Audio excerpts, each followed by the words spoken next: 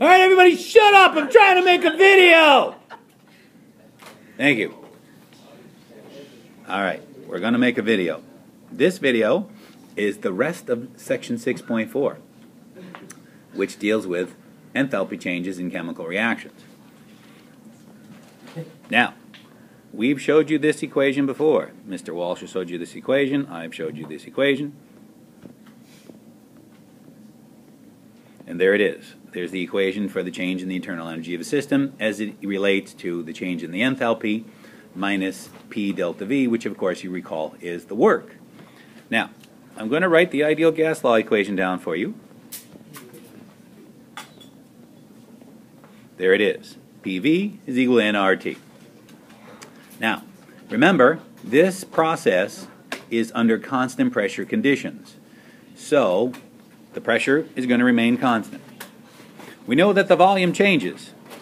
So, P times delta V is equal to what? See, this P delta V is equal to this P delta V here. So what's causing the change in the volume? Well, it can't be R because R is a constant. Will you guys shut up? I'm trying to finish the video! So R is a constant.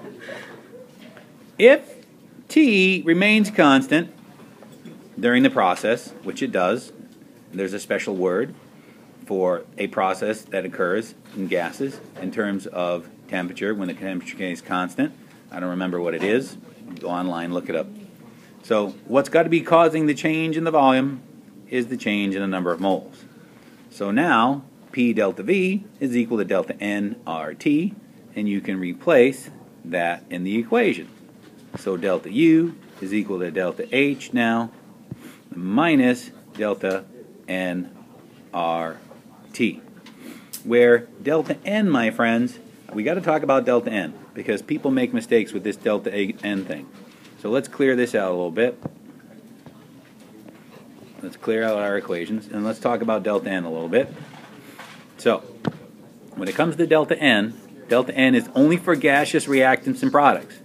So it's the number of moles of gaseous product minus the number of moles of gaseous reactants. So remember, it's all about gases. Do not include anything that's not gases.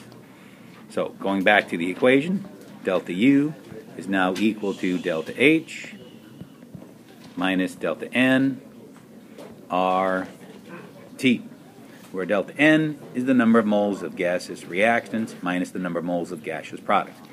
And the reason we convert this from P delta V to delta N RT is because really basically it's just kind of easier to make this kind of a calculation knowing delta N and T and R. It's much easier and it's much more likely that you would know this. And you can do it directly from an equation. So for example, if we had 2H2 of gas plus O2 gas reacts to form 2H2O, and that's a 2 and that's a liquid.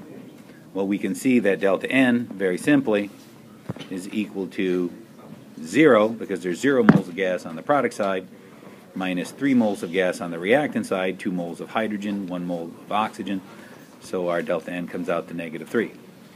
And of course, if we give you the temperature and you know R, so it's much easier to do the calculation of the work using this equation and having this information.